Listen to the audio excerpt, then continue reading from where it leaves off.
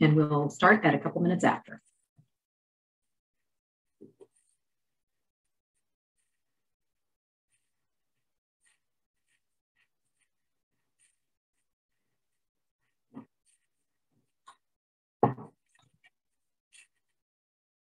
As you're settling in, also feel free to introduce yourselves in the chat bar with name. If you shared pronouns, you could share those, where you're joining us from, whatever you want us to know. Thanks.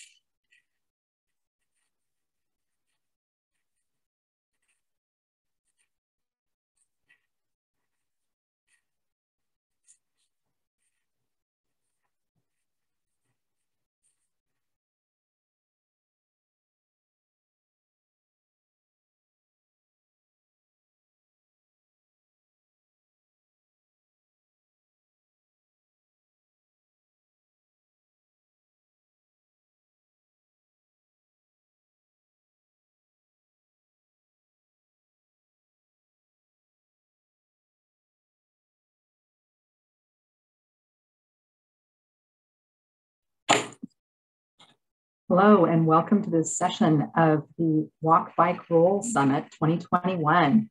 Welcome, and feel free to introduce yourselves into the chat bar. Thanks so much for joining us. My name is Barb Chamberlain. I am the Director of the Active Transportation Division at Washington State Department of Transportation. I use she, her pronouns, and I am joining you from the place that is now known as Olympia, Washington. Welcome to the Washington Bike, Walk, and Roll Summit. We're really excited to have you with us for a 5-day virtual event. And we're really thrilled to have folks from so many communities joining us from around the state and beyond. We want to start with a land acknowledgement. The summit is virtual, and those participating are joining us from many lands. We acknowledge the land the Cascade Bicycle Club headquarters sits on today as the traditional home of the Duwamish, Tulalip, Muckleshoot, and Squamish tribal nations. If you don't know whose lands you're on, look in the chat in a minute and you'll find a link to a map you can use to look up your place on the land. Without them, we would not have access to this environment. We take the opportunity to thank the original caretakers of this land who are still here. We'd also like to note that we are recording this session and it will be available following the summit. The summit is hosted by Cascade Bicycle Club and Washington Bikes, two sister statewide organizations with a shared vision of bicycling for all.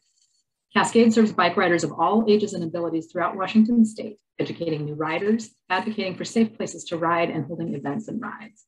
Washington Bikes advocates for bicyclists' rights, endorses political candidates, holds officials accountable, and works to shape policies that will make bicycling safe and accessible for all.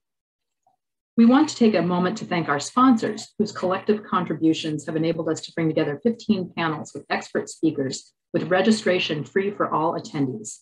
Thanks to our sponsors, Amazon and the Washington State Department of Transportation. I'll now quickly introduce the session panelists and topics.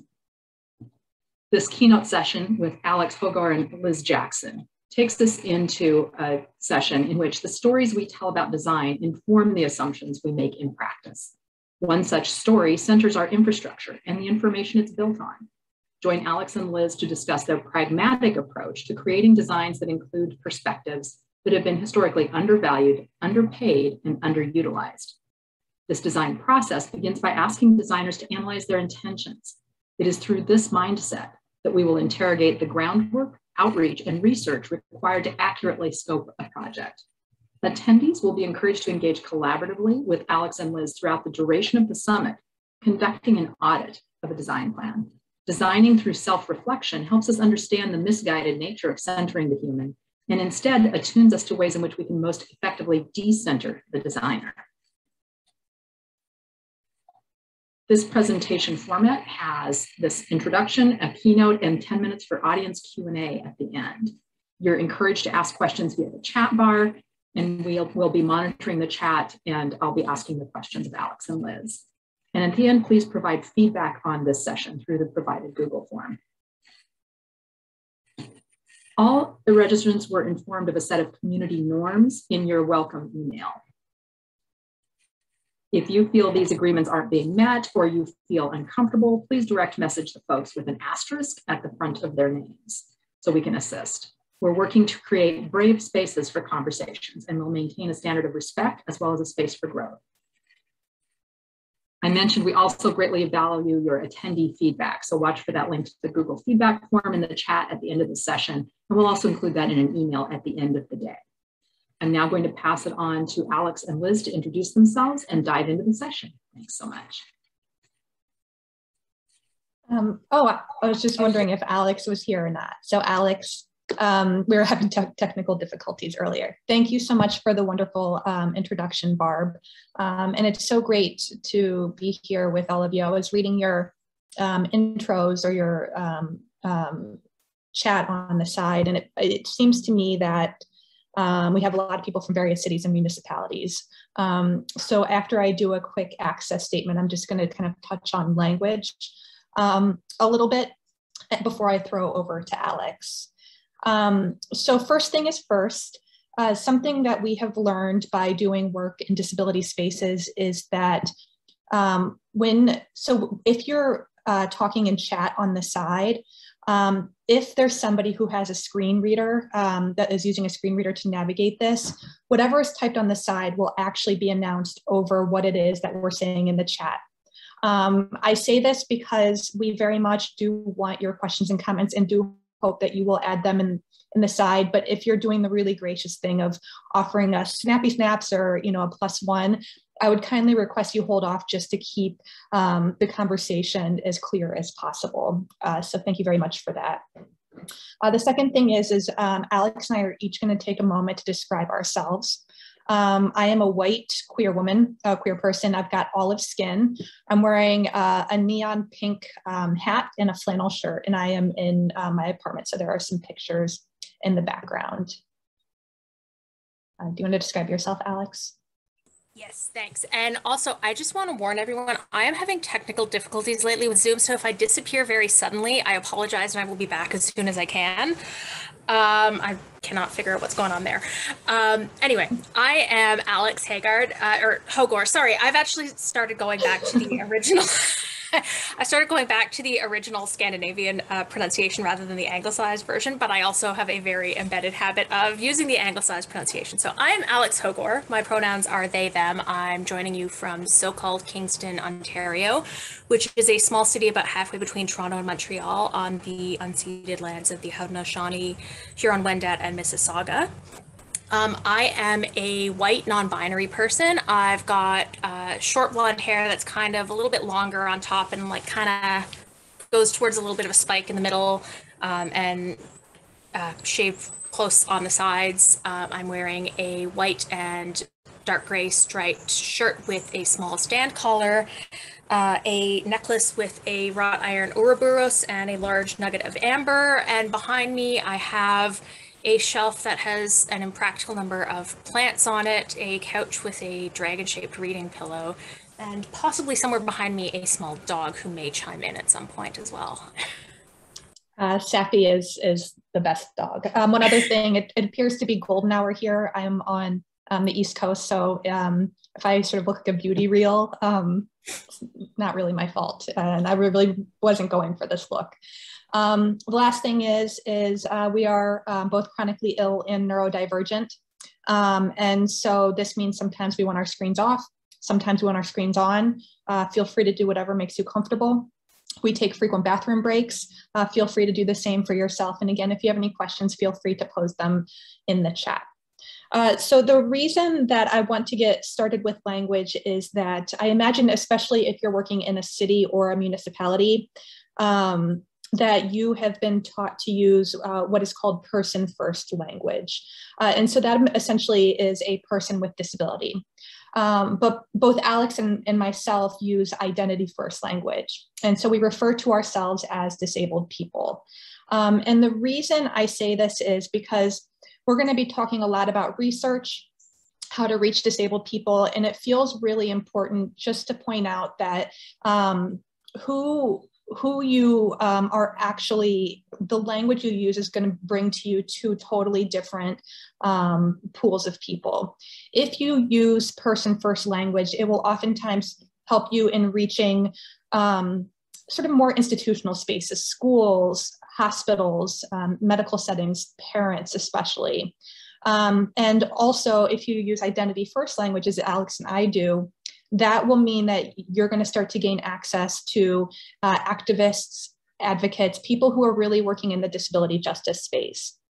There is something important to note, which is that the work that we do is always a process of going deeper. And so within that, I do want to acknowledge one sort of kind of a specific sort of exception that proves the rule, I would say. So the reason that people use person-first languages is they're very much advocating for their personhood. When you use identity-first language, it's less, what you're essentially saying is that your experience of disability forms your identity.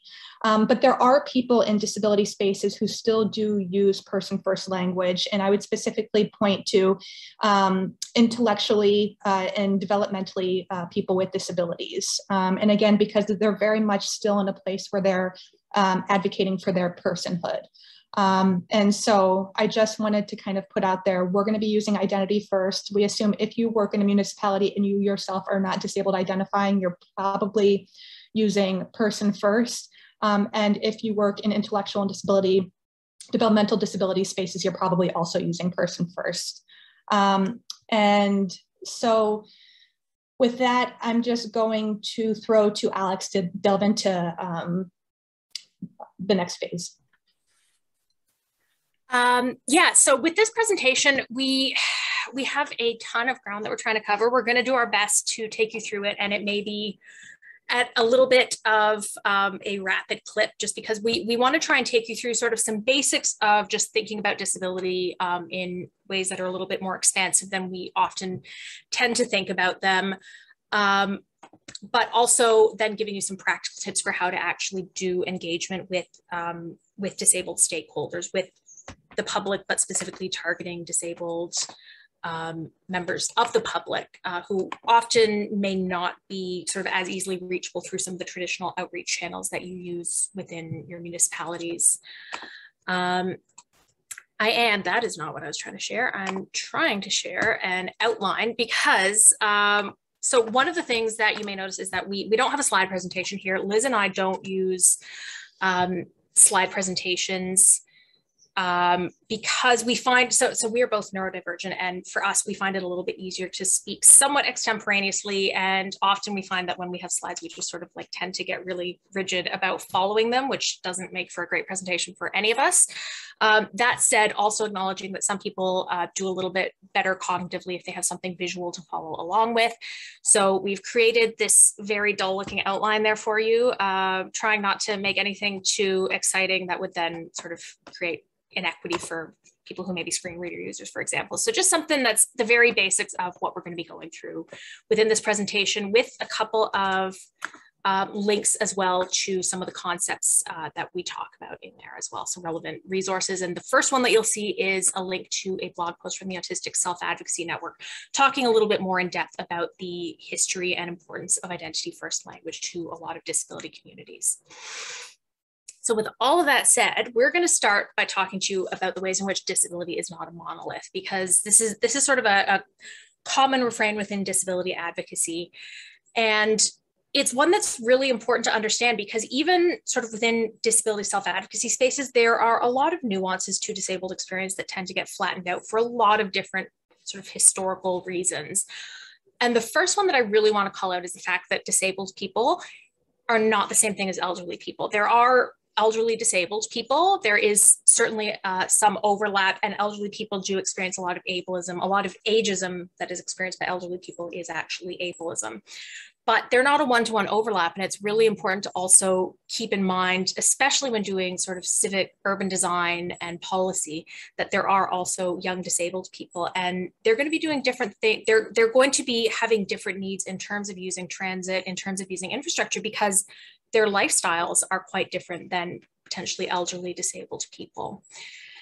Another difference that is worth thinking about is independent versus assisted living. So there are disabled people who, like Liz and myself, live on our own in apartments. There are also disabled people who live within sort of supported living environments, so things like group homes.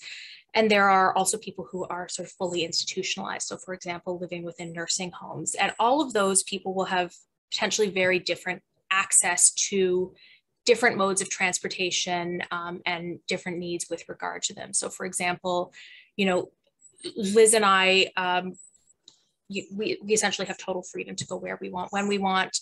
We are able to use public transit. I'm able to drive. Liz, I'm not sure if you're able to drive, but technically I can drive. I do not have a car, however, because a lot of disabled people also live in greater poverty than non-disabled people, and that's something we'll touch on later. But again, just starting to think about some of the ways in which there is real huge diversity within the disabled community, and some of the ways that that is going to influence not only the needs that people have with regard to urban and urban infrastructure and transportation, but the ways in which you're going to reach them. Because, for example, independent living disabled people like Liz and I are going to be a lot easier to reach when doing stakeholder engagement than someone who is in a group home or a nursing home. They have, you know, sort of much more limited freedom to sort of access social media. They may not even be able to afford devices. So thinking about how you're going to reach them if you're doing stakeholder engagement. And it's just as important, if not more so, to reach these people because they're among the most vulnerable within our community. Another difference that I feel really strongly about, as Liz mentioned, we are both chronically ill, and chronically ill versus what we call chronically well. I can't claim that term. I borrowed that from EB, who is a fantastic chronically ill and autistic advocate on Twitter. I don't know, Liz, do you want to link their handle too, if you can find it? I think it's EB then. Yeah, and so chronically ill versus chronically well is a really important distinction too, because we often think about, you know, I use a wheelchair. I'm an ambulatory wheelchair user, and I, at this point, use my wheelchair part-time. And when people who are used to seeing me in my wheelchair see me walking, they become shocked because they assume that my legs don't work. But what's interesting is, you know, the stereotype of the wheelchair user as someone who is paralyzed, there are actually huge differences between someone who is paralyzed and someone who is, say, an ambulatory but chronically ill wheelchair user, because not only are there differences in terms of how our limbs actually function, but someone who is paralyzed does not necessarily deal with the kinds of energy limitations and the kinds of dynamic and unpredictable changes in our symptoms, in our capabilities, in our access needs, and the barriers that we face. And so understanding the ways that sort of the unique challenges that chronic illness can provide to accessibility and the unique access needs that it presents, particularly around what I call temporal accessibility. So having to do with time, having to do with how you move through time, how much time and energy things take. Energy limiting illnesses are really important, chronic pain, thinking about things like that, because I always worry about saying anything about ramps, because it's not like we do ramps well. But it's not just about ramps, you know. I can technically get to a place that has a ramp, but that doesn't mean I can actually get to that place, because it may be that it's too far from the bus stop to get to that place for me to manage without exhausting myself to a point that I then can't feed myself the next day, or do the work that I need to do the next day, or just be in immense pain the next day. So thinking about accessibility and infrastructure in terms not just of can you technically do the thing, but what is it actually going to cost that person in terms of energy, in terms of pain, in terms of time. And we're also going to talk a little bit about how disabled people exist in what we call a state of temporal poverty, which means that we just never have enough time. So thinking about all of those things, as well as the sort of very strict definition of access as can you literally get into that space or not. And so we also want to talk a little bit, because this is the Bike Walk Roll conference, we also want to talk a little bit about how rolling differs from biking and walking, because, you know, I think there's sometimes a little bit of a perception that rolling is overall very similar to biking. And there are sort of real nuances to using a wheelchair that honestly, like as an ambulatory person, you don't realize until you start using a chair, and until you start using a chair sort of fairly regularly, and doing so because you're dealing with, you know, chronic pain and or fatigue and or mobility issues.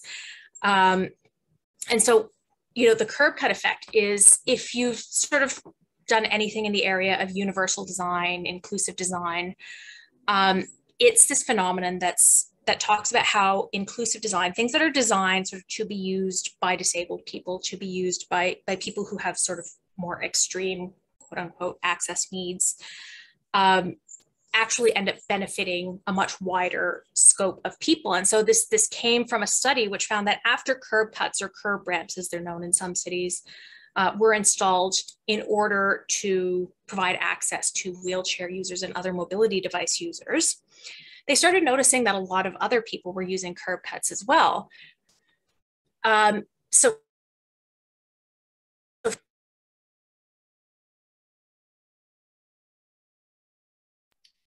Okay, I'm going to give Alex just 30. Oh, wait, are you back? You're on mute. I hope so. I'm going to wait. I think you sometimes when it crashes out, it brings me back for like 5 seconds and then conks out again. We seem to be doing okay for now. Sorry, what was I saying right when it cut out? Because it sort of froze for a second. You were just getting to the reverse curb cut effect. Okay, so did I talk about what the curb cut effect is known to be? All no. Right. That's fantastic. All right, so the curb cut effect is a thing that you will likely have heard of if you've done sort of any work in the spaces of universal and inclusive design. And what it comes from is the fact that when curb cuts, or curb ramps as they're sometimes referred to, were initially installed in order to provide access to disabled people, to mobility device users, something interesting happened, which was that municipalities and designers started finding that it was more than just the disabled people they were installed for who were using these curb ramps or curb cuts. It was mothers with strollers, it was business people sort of pulling briefcases or, suitcases and luggage. And so that gave rise to what is known as the curb cut effect, this idea that there is a wider benefit. Accessibility provides a benefit to more than just the disabled people it's ostensibly for. But there is sort of another dimension to that, which is that curb cuts are often installed in a way that works for everyone else but me as a wheelchair user. And so there's a curb cut at the intersection closest to my apartment building where it's sloped all right, actually. The slope is perfectly fine. That's the one thing that works about it. But there's a hydro pole, which I think that's a Canadian term. It's an electric pole. I don't know what you all call them. They're for the electric wires. I don't know. It's a hydro pole. And so the curb cut is on the other side of the hydro pole from the pedestrian button. So if you want to get to the pedestrian button, which you have to, because this is one of those intersections that the light won't change unless you hit the button. So to get to the pedestrian button, you have to go past the curb cut along the sidewalk for a little bit, around the hydro pole, hit the button, back up or turn around, get back down to the curb cut. Hope that happens in time, that it's not already counting down for you by the time you get back to the curb cut. Confuse whoever's walking behind you as well as the cars that are waiting because they don't know what direction you're going. Hope that you don't get stuck on a snowbank in the winter because obviously they don't shovel it very well either, because why would they? And then because the curb cut is also facing perpendicular to the direction you're trying to go, veer out into traffic and then try and get across. So like just all, technically it works fine for someone who is pulling a stroller or whatever, because they don't have as sort of substantial and specific needs around it. It's not as much of an issue because for them, they can even just sort of reach over and hit the button because they've got a longer reach because they're standing. There's so many more issues that it takes to make a curb cut functional for someone who's actually a wheelchair user versus for someone who is using it for convenience and who is ambulatory. And similarly, there are other curb cuts near here that they have this bizarre convex curvature, which even if the slope is technically okay, the convex curvature, it makes it really easy to catch your casters, the small front wheels at the front of your chair. If you don't hit it exactly right, you can catch your casters in sort of the little divot between the edge of the curb cut and the pavement, and then you can tip yourself forward, which is just absolutely fantastic when you're crossing a street. So just a whole host of issues that sort of seem to get glossed over. Often, I suspect, because we think about curb cuts just in the terms of is it there or is it not, because we've gotten into this mindset of, well, it's for everyone and it works the same for everyone. So keeping in mind that even though everyone can often benefit from access measures, the things that it takes to make an access measure functional for a disabled person are not necessarily the same as for the abled person who might also benefit from it. Other sort of small details that you literally just will not notice if you're ambulatory is tilting sidewalks, depending. So I actually, when I'm wheeling, every couple blocks I will cross because every sidewalk tilts a little bit in one direction. And my arm gets really tired after a block or two. And so I have to switch, because if my joints dislocate spontaneously, if I get too tired, my shoulder goes out. And depending on, again, the availability of crosswalks, the availability of curb cuts, that can become really difficult. And then similarly, construction barriers, you know, unlike a bike, I can't just hop off, or an ambulatory person, I can't just hop off if there's construction. I can't just hop off the curb. I need to go back to wherever the last curb cut was. Rain, snow, ice, and salt not only can be incredibly hard to wheel in, present literal barriers, but also can damage your chair, which is incredibly expensive. And again, disabled people live disproportionately with low income. So sort of all of these factors that range from the built environment to the natural environment can really change the experience of rolling versus biking and walking. And I'm going to throw back to Liz. Hi, everyone. So I'm not actually naturally a researcher. I'd actually go so far as to argue I'm not very good at it. What I am is I'm a storyteller, and I'm someone who is really tracking and following the way that the stories that things are done get translated in this space. And so this reverse curb cut effect that Alex was describing, it doesn't matter if it's UX or industrial design. It doesn't matter what form of design it takes. The reality stays the same, which is that something that was initially done to create access eventually evolves to be made inaccessible. And so these are the sorts of things that I've really come to question in my work. Again, coming at this from not a research perspective, but again, sort of a story perspective, and sort of learning to parse out stories and design. One of the things that we started to notice last year, I don't know how many of you have ever been asked to take a diversity questionnaire, but you'll be asked a series of questions, and they're just trying to kind of glean information about you know, diversity.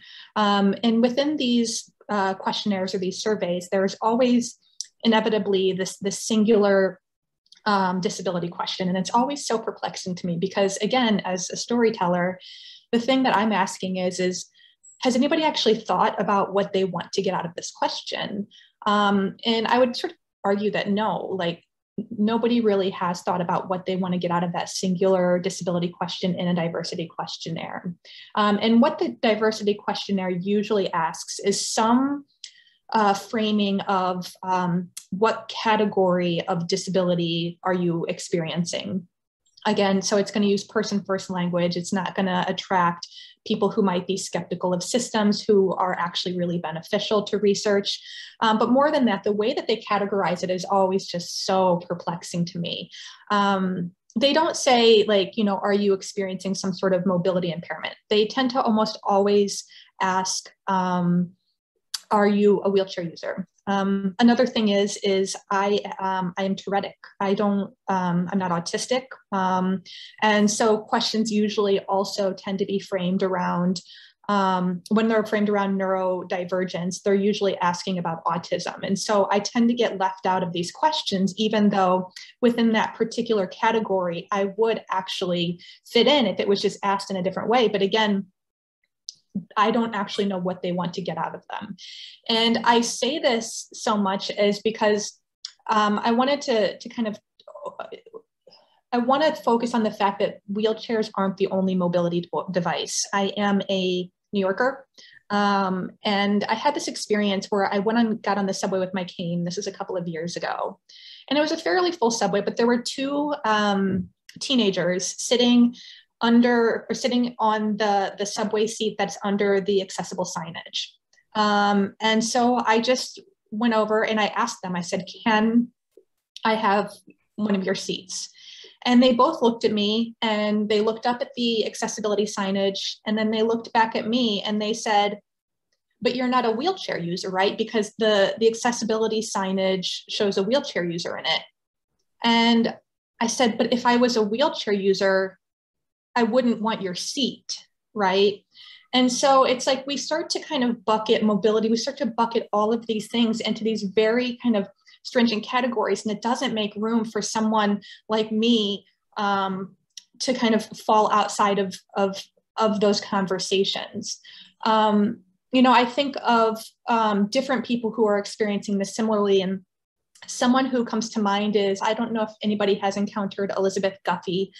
She's fantastic, a disabled designer. And her assistive device is a suitcase.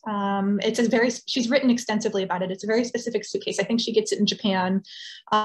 It's sturdy and it has really good wheels. And the thing that she says is, so on curb cuts, right? And this also happens on subway platforms too.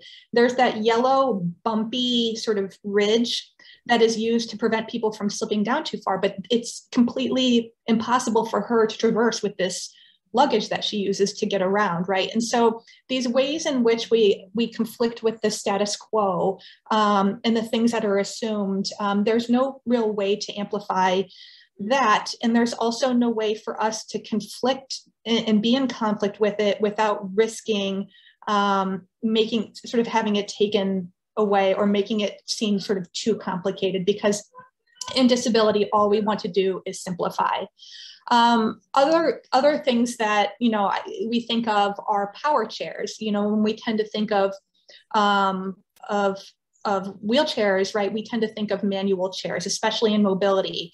But power chairs bring on a whole other set of requirements and circumstances. You know, you can think about how weather, whereas it might be traversable in a manual chair, it could effectively kill a power chair. I think we've probably all read about the power wheelchair users and their fears of traveling, especially on airplanes, because flight attendants haven't figured out how to maneuver them safely yet. And then, you know, things come up such as like temporary construction and are those boards on the ground? Is it really safe enough for a power chair to traverse? You know, I bring all this up, and I suppose I also bring up Elizabeth Guffey's suitcase, because there are things that are innately an accessibility device, and I don't think we regard them as such. And I think it's making it a lot more difficult for some of us to pursue this work. I remember I went to South by Southwest a couple of years ago, and I was there with a handful of disabled friends, some chronically ill, some had, you know, physical disabilities. And essentially what South by Southwest does is they shut down the entire city, so there's no cars, so that people can walk in the streets and it's safe to get from place to place. But what this had the effect of doing is it made it impossible for us as a group to get from point A to point B. And so what I want to do is I actually want to throw back to Alex so that we can start to consider how cars actually assist us. And I recognize the strangeness of talking about cars as an assistive device at an active transportation conference called Bike Walk Roll. But I think there's a really important reason we need to talk about it, which is that if we are trying to figure out ways to reduce people's reliance on cars, we need to understand the reasons why people rely on cars. And for disabled people in particular, cars are quite literally a mobility device.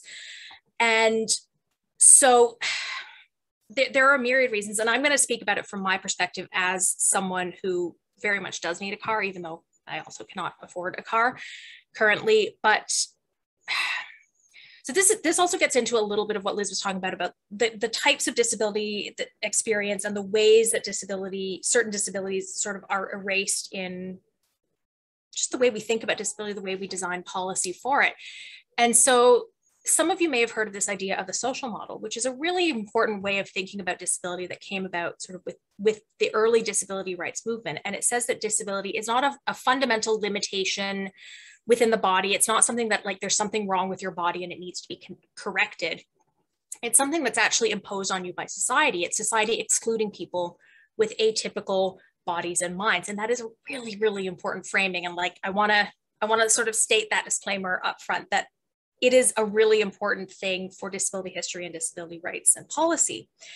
But also within that framing, there are certain things that we erase. So for example, you tend to get this focus on disabilities that sort of interact with the built environment and tend to not think about the ways in which disabilities can actually be really severely impacted by the natural environment too.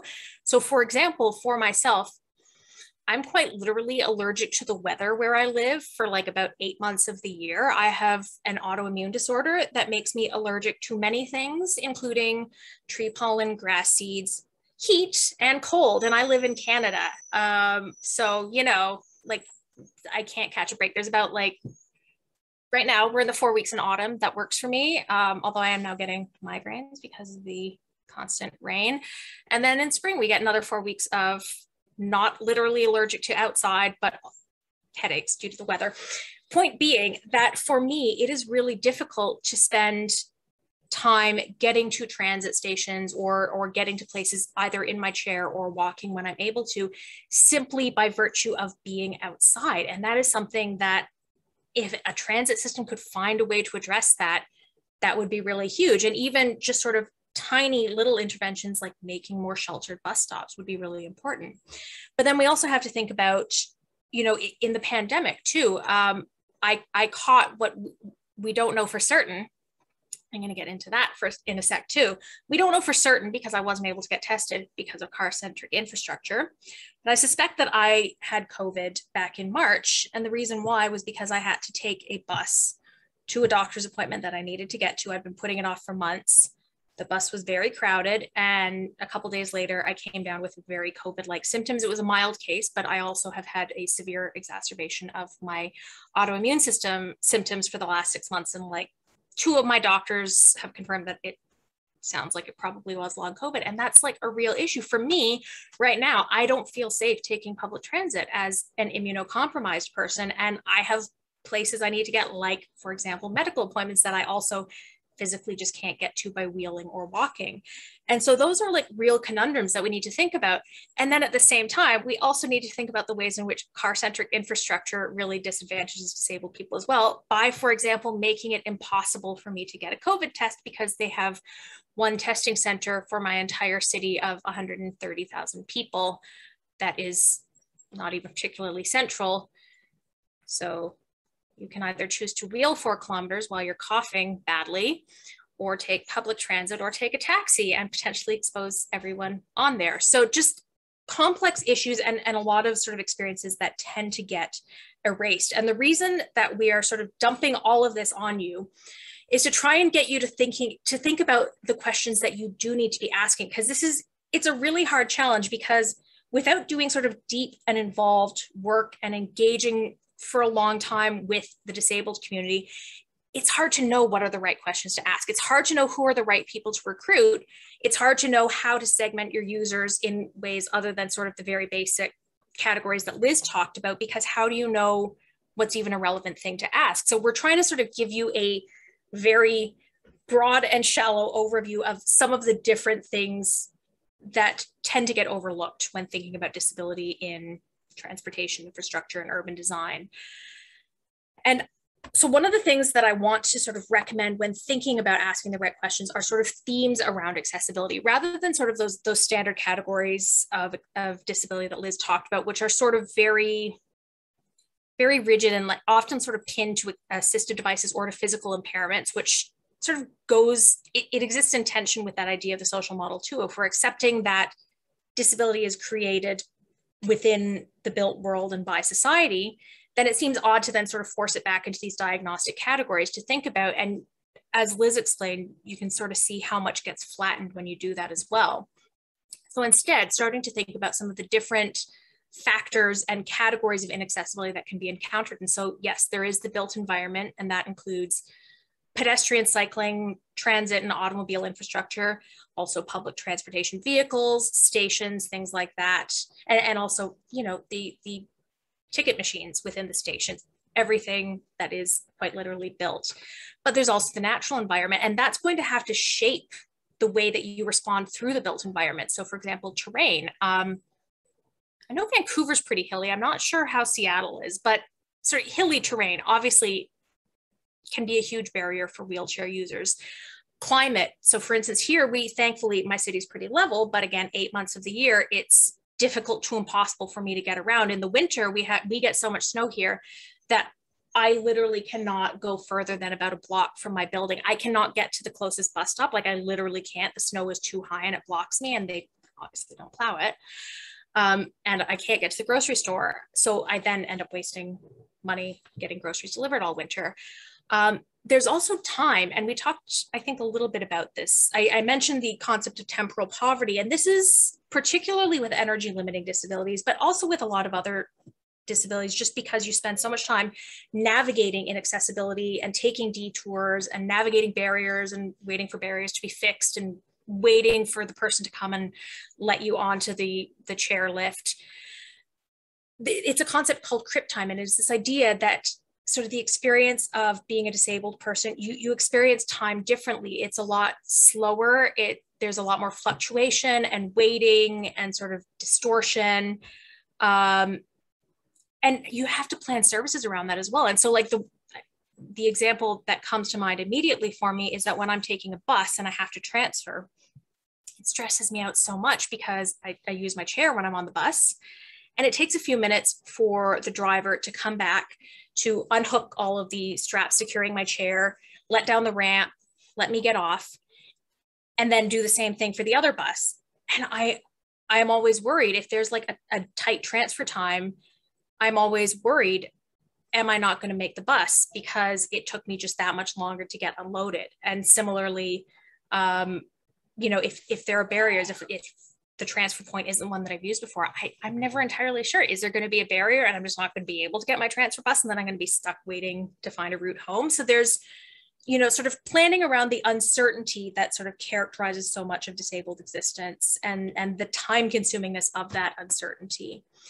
And then similarly, information, not knowing what to expect is itself an access barrier. Because again, if I don't know exactly how that transfer point is laid out, if I don't know what the curb cuts are like and where they are, if I don't know whether the bus driver is going to message over to the next bus driver and say, hey, I've got a chair user, can you wait a little bit before taking off so that they can get to you? And some of the drivers here are fantastic and will do that. And some of them don't, because it's not a policy. It's not really their fault that they don't do that. That's not sort of ingrained in the system.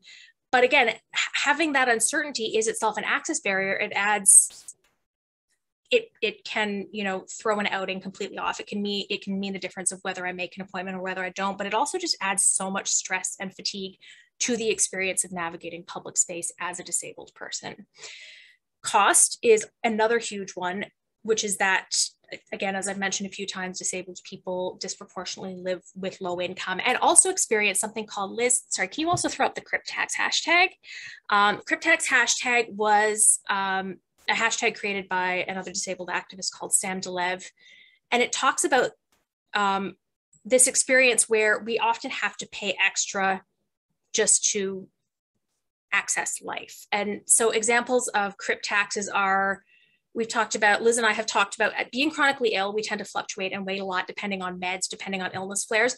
So each of us keeps essentially two different sets of genes because we need our weight goes up genes and we need our weight goes down genes. And that's not something we're doing deliberately or trying to control. It's just how our bodies go when we're flaring or when we're adjusting meds. And so having sort of a duplicate wardrobe, if you're even able to afford that, is a CripTax. For me, most of the meds to control my autoimmune condition, which is quite rare, are only available as over-the-counter meds and therefore aren't covered by any drug plans. And so therefore, I spend about $200 to $300 a month on meds because they're just the only meds for my condition are not prescribed. And there are so many things like, back in the day when my narcolepsy was untreated, I was constantly running late for things. So I would constantly be having to take taxis to get to my meetings for work because otherwise I just wasn't going to make the meeting on time. And so I'd spend money that I didn't have on a taxi. So we're going to switch a little bit to, switch gears a little bit to how to reach disabled people. And I'm going to throw it back to Liz for that. So I was brought in by the MTA. This was probably 2 years ago or so. I think that they were trying to, again, to figure out, what is this sort of misalignment that's kind of happening between the MTA and disabled communities? There seems to be a lot of pent-up frustration on both parts. And I was actually surprised, one of the things that they said to me is that I don't know if you're all aware, but in New York City, only about 1/3 of subway stations actually have elevators, right? And so you get on the subway, and to the extent that the announcement will tell you if it is or isn't an accessible subway. And then you'll have to ride downtown, circle around, come back uptown just so you can get off the subway. And so essentially what they said to me is that there's extreme hesitancy by the MTA to begin to rectify this because, as they said, what they have found is you put an elevator in one subway and disabled people, we don't say thank you, right? What do we say? We say, well, what about all the other subways? What about all the other stations? And so it's sort of like letting the cat out of the bag. You do one elevator and then you have this thing to deal with. And I was like, well, I think you're kind of looking at this the wrong way. And basically what I said to them is, how are you framing these elevators as you put them in? And what the MTA said we're essentially telling New Yorkers, look what we did for you, right? Look how we helped. And I said, well, New Yorkers don't see it that way. We see it as though we've been fighting for decades for access. And maybe some of this misalignment could ease if these elevator launches were done more in collaboration with the disabled community. So Alex is going to briefly get into stakeholder engagement, but I just wanted you to keep that in mind because a lot of the harm that is done is not necessarily in access. A lot of the harm is actually messaging. And so, Alex? Yeah, and I want to be really cognizant of the fact that we want to leave some time for Q&A. And so we have sort of a whole bunch of ideas here around how to reach disabled stakeholders specifically, and also sort of planning for accessible engagement. Now, the nice thing is that we're coming back on Friday and we have this asynchronous workshop planned where essentially Barb has been kind enough to procure an anonymized document for us that is looking at essentially a research project on urban infrastructure. And what we're gonna do is I'm talking and clicking and typing and that never works. All right, copying and pasting this into the chat. I'm going to share the document now. So essentially, this is a document which has the relevant sections of a research report from an urban infrastructure project. And what we've done is we've created some prompts that are sort of representative of the kinds of questions that we would be asking ourselves if we were doing a research audit in consultation with a project like this.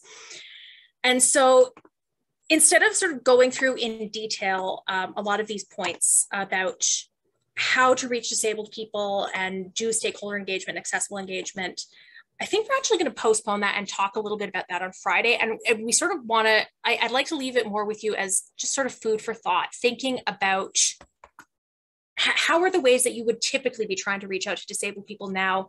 What are some of the ways, given some of the themes that Liz and I talked about today, the things that tend to get overlooked in how we think about disability?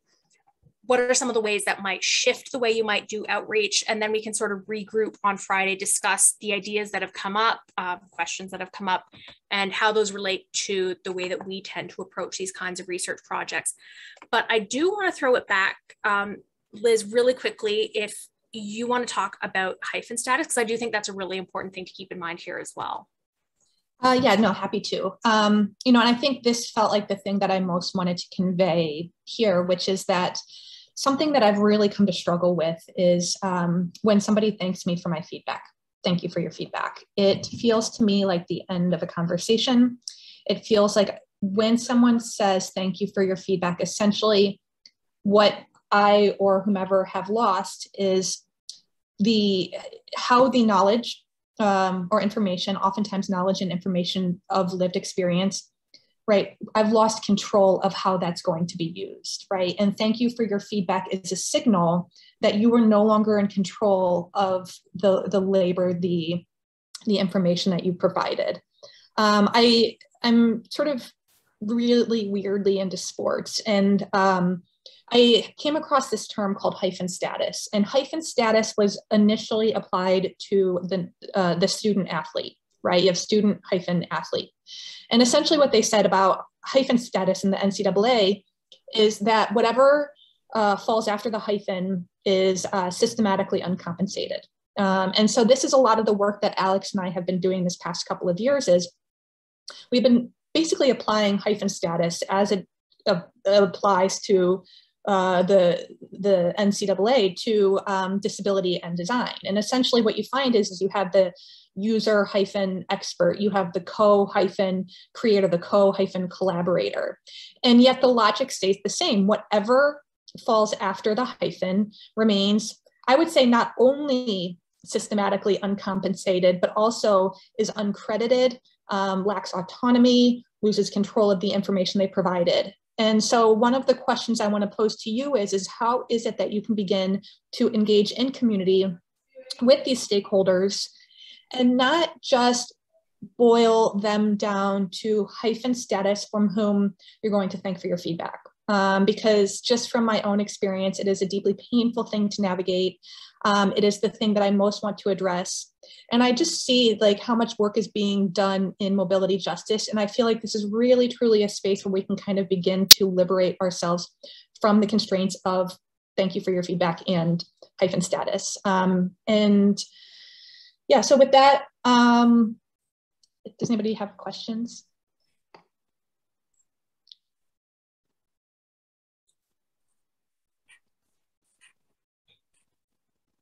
This is Barb. I'm looking quickly and I've been monitoring the chat and we've all been sharing links in there, but I'm not yet seeing questions. So please, folks, have at it. If you were holding back out of politeness after this early comment, now is the time to unleash the fingers. I want to acknowledge that Armando Zalata, when I was, let's see. Okay, I want to acknowledge Armando Zalata. So they said that this was earlier when I was talking about language, they said that many medical people use person-first identities as well. I also want to acknowledge that there are very likely people with disabilities and disabled people in this chat. And if you want to identify yourself as an expert, we would love to hear from you. And I'll throw back to Barb. Yeah. All right. And we've got a question from Salwa Raphael asking about how temporary construction could be improved. Yeah, that's a fantastic question. And so for me, a huge one, actually, again, it goes back to this issue of not providing information is itself an access barrier. And so I think I'd complained to you already about this, Barb. I think this had happened just before our last call. But so I have a broken wrist at the moment, which happened due to another experience with inaccessibility. But after I got this lovely improved cast, which gave me greater mobility because I can move my thumb now and I no longer have my thumb in a spica, I was going for a lovely wheel and I encountered some construction on the sidewalk, a construction barrier. And I didn't know, it was an incredibly long block. It was probably like at least 150 meters, if not more, to get back to the previous intersection, which is where the closest curb cut was. The driveways on that street they're too steep to function as curb cuts. And it's also quite a busy street. So I didn't feel super comfortable jaywalking because also as a wheelchair user, this is another thing, cars do not tend to notice me. Like they're not great at noticing pedestrians or cyclists. They are so much worse at noticing wheelchairs. Like ambulatory people just walking will trip over me. They will just literally walk into me and fall and then scream. This has happened. People have shrieked when they suddenly tripped over me because they didn't notice me.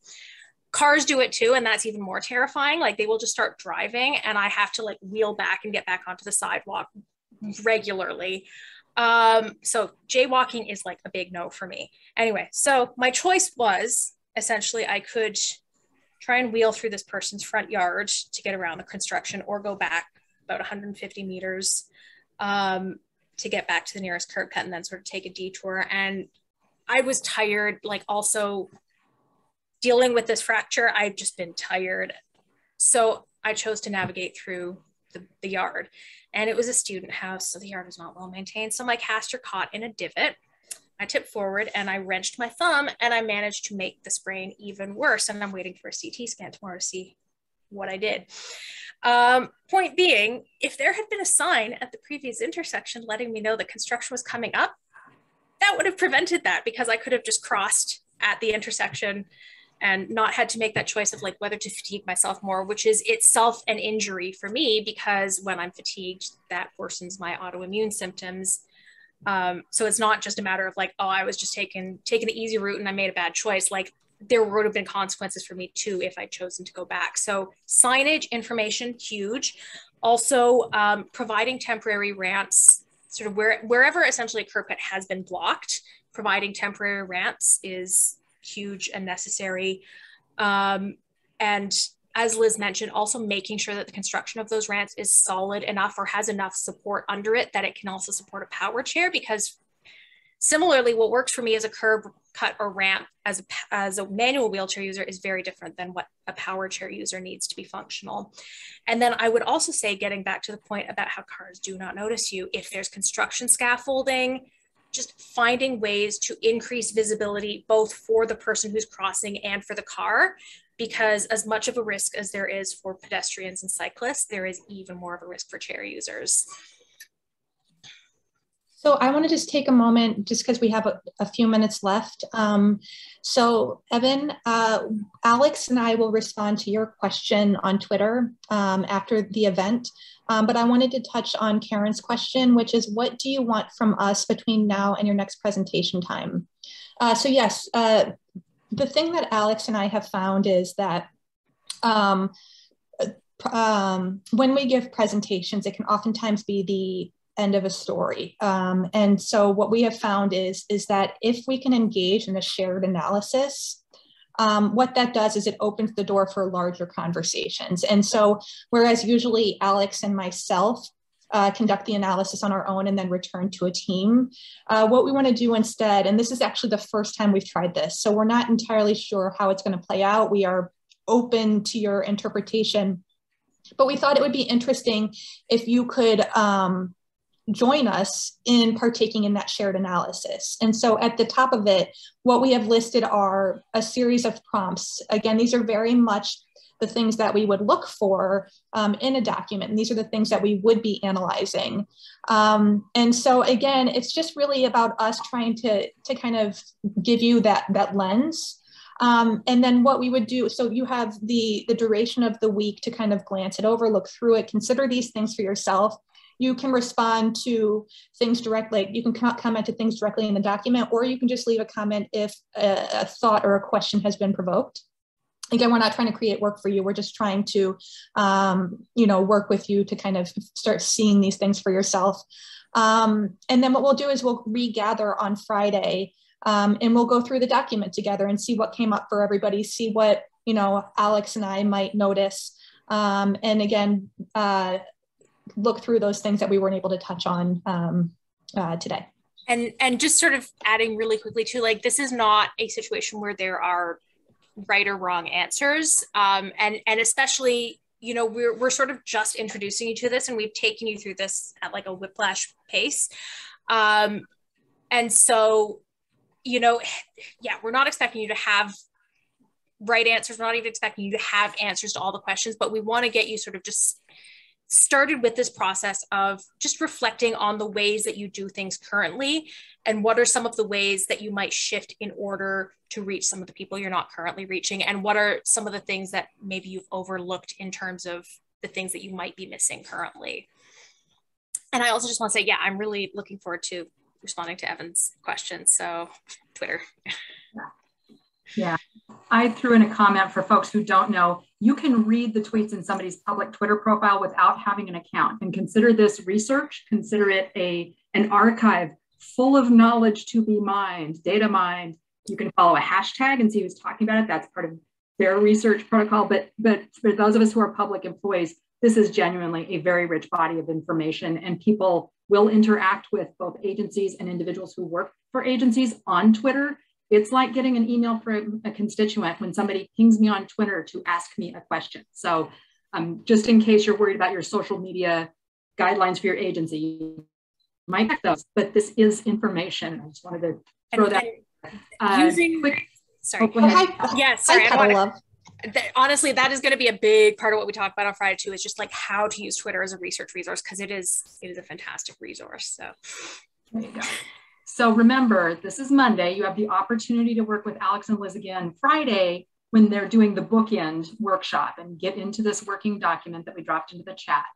The next session today is investigating mobility, justice, and safety. That's at 4 p.m. Pacific Standard. And remember to check the chat here for the feedback form on this session. And thanks so much for participating in the summit, everybody. Thank you all. Yeah, thank you everyone for your time.